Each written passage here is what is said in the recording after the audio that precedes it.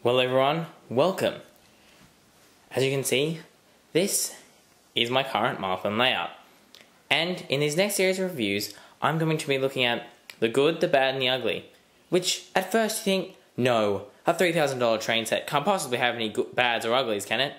Well, as we'll soon find out, multinational companies, even such high quality ones as Marklin, have dark secrets. From malfunctioning controllers, to derailing tracks, and even to damaged and missing parts from the factory. So I welcome you now to my first set of reviews for the Marklin Mega Review. Now I'm going to be breaking this review up like so. First, I'm going to be reviewing each of my engines. And I've already reviewed this engine here, as you know, and Thomas and Percy. So I will not review them again. Then I will move on to my rolling stock, coaches, then freight wagons, and then onto the track system, and finally onto the controlling system. So, are we ready for this first section of this review? The first locomotive we're going to be reviewing is the Marklin 3099.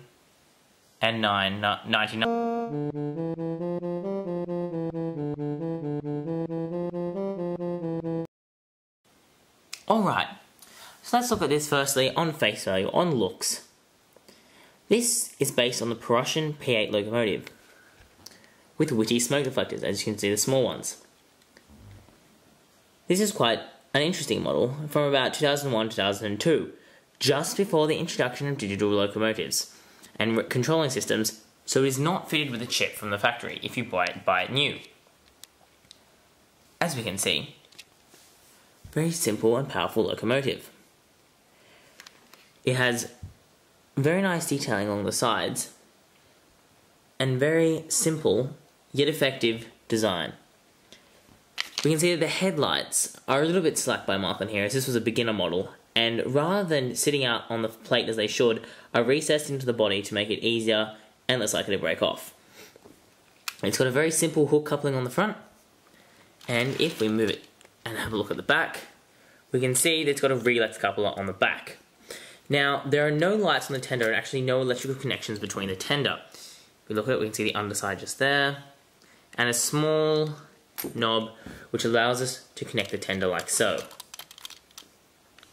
So this is a very, very basic passenger locomotive. But even for its basicness, it still contains driver and fireman and a very well detailed interior of the cab. So overall, from first look appearance, of course it's not a flashy model, but does look very nice. But what kind of features does it have? Okay, so what kind of features does this train have? Well, this is where it gets interesting, because as I said, I run digital train control, but this train was not fitted with digital. So, I had to get it converted to digital with a very simple chip. Now, of course, if you wanted to convert this train to digital with a special type of decoder, you could have all kinds of things, sounds, all kinds of lights installed. But I just got the simple and most cheapest one I could find.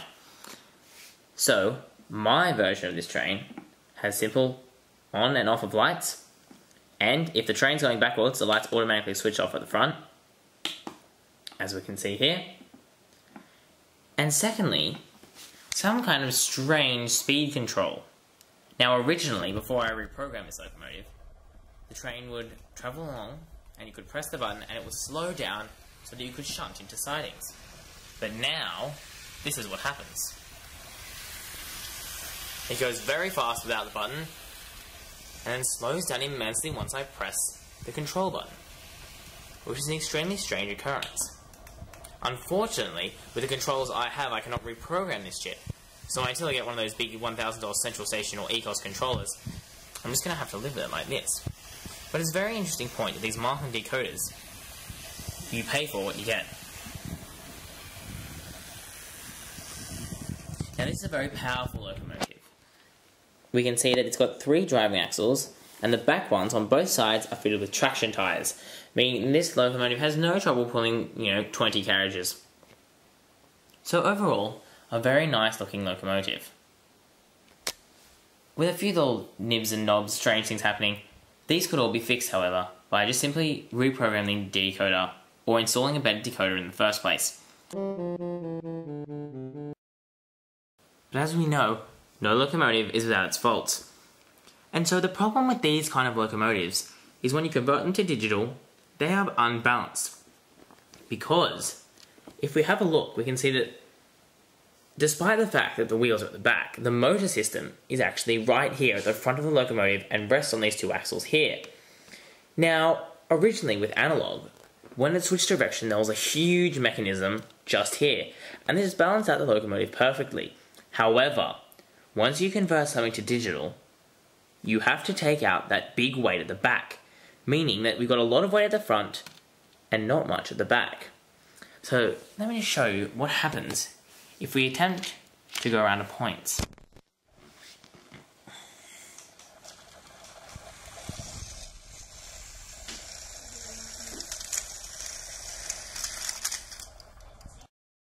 Yay, derailed locomotive, my favourite. And so this is what happens when you've got too much weight at the front of a locomotive and not enough at the back. It simply derails over the points.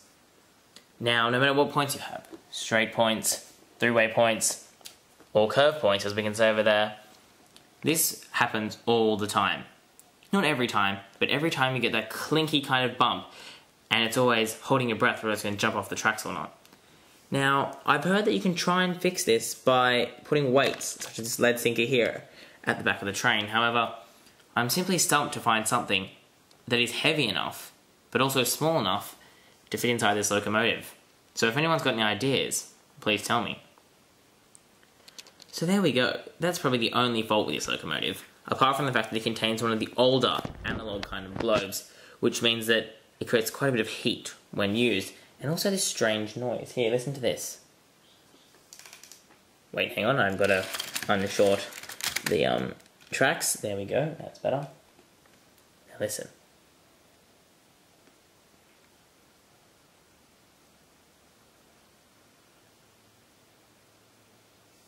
Okay, well, you might not be able to hear anything, but what I can hear is this high-pitched sort of whining, sort of crackling noise from the bulbs and the old wiring in these. So, the lesson to learn here is try not to buy analog locomotives and convert them to digital. If it's a locomotive you like, or it's really cheap, such as this locomotive, then sure, go ahead. But if it's all possible, if you're running analog, stick with analog, and if you're running digital, try and stick to digital. Now, on to the next locomotive which I'm going to do in this review, which will be, as we can see, my fire train locomotive. Alright, so as we can see, this is a fire train from the Marklin starter set, 29... Ooh, I seem to have forgotten. But if you watch Marklin Who, you know that this is Rescue, and the previous engine I just reviewed was Hall. So we have a look at this locomotive. It's nicely detailed, quite simple, and according to Marklin's database, a V100 locomotive. We can see that it's got some lettering in German on it, as we can see here, which if you feel free to translate, because I'm not game to do so. Now, I'll review this as a set, because it came as a set, also in a starter set, and we can review this with its three carriages. Now, firstly, it has a very nice impression. You look at this train and you go, ooh, nice colour scheme. We can see we've got the red. One thing that disappoints me about this is the brown here. Because in a later edition of this fire train, it was changed to a nice red and yellow. Because, as it turns out, despite how, possible it is, this is actually a fake train. There are no trains like this in Germany. So they might as well just have gone the full length to recolour that. But apart from that, very nice. So we can see that sturdy locomotive at the front. Nice wagon here with this nicely detailed fire truck with moving arm, which adds a lot of play value for small children, or big children. A simple tanker wagon, one of Marklin's stock beginner tanker wagons, repainted with this scheme. And another brake stock van from Marklin, repainted in this scheme also.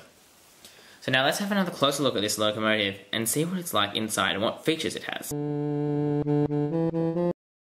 Alright, I just had a look. This is the locomotive and the carriages from the Marklin starter set 29750. Alrighty, so let's have a look. Well, as we can tell, this locomotive has headlights change with direction of travel, which is now sort of a stock thing on most Marklin beginner models. We can see, there you go. Going forward, we've got these white headlights, and if we change direction, off they come on this end. And fantastic, we've got some on this end, which has this has a lot of fun when you're using your engine in both ways. Now we can see that it looks like it's got a circuit board packed in there, but really the only other feature this locomotive has is only 2-axle drive. It's these 2 axles here. There we go. They've got driven and they've got 4 traction tyres, which sort of compensates for the fact that we've only got half of the wheels on this locomotive driving. Now this engine is very nice, very sturdy, with a plastic body and a metal frame. However, if we have a look at the Marklin mobile station, like so, what is this? What is this symbol? Well, according to the Marklin booklet, it's something along the lines of like stability control. But when I turn it on and when I turn it off and use a locomotive, I'm not seeing any differences in stability control. How can a model HO train have stability control? I don't know, and I'm yet to find an answer. No one seems to know what that button and function does. And it's not only on this locomotive either, as you'll find out in my other parts of this review. Now, this locomotive has very strong pulling power, and I've yet to encounter anything it can't pull or struggle with. But its motor is a bit noisy. That's because it's got a 5-pole motor.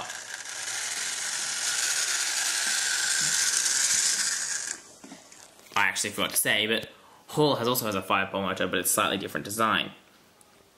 So, yeah, it's not a bad locomotive. But of course, yes, that's right, it doesn't have any faults.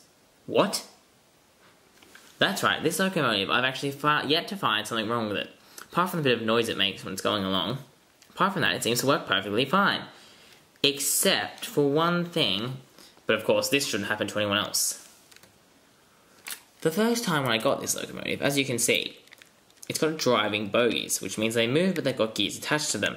Now, if you've got smaller children with this locomotive, it's a problem, because the screw is very easily accessible. And that turns out to seem what something my brothers must have done when I first got this train, is to unscrew it to see what it looks like on the inside. However, this turned out to somehow, I still don't know how, detach the joining section between this bogie and the motor, which is in here. Meaning that the motor went on, but the engine didn't move.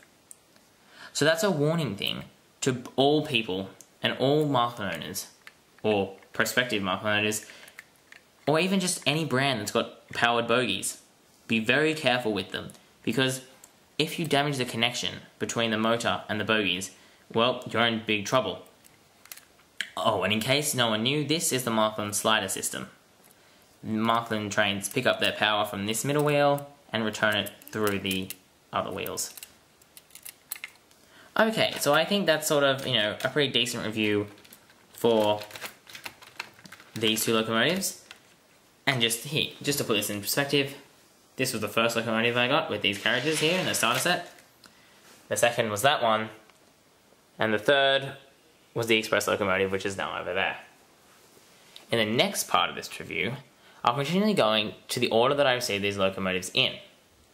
And the next one was this one here. Looks pretty interesting, doesn't it?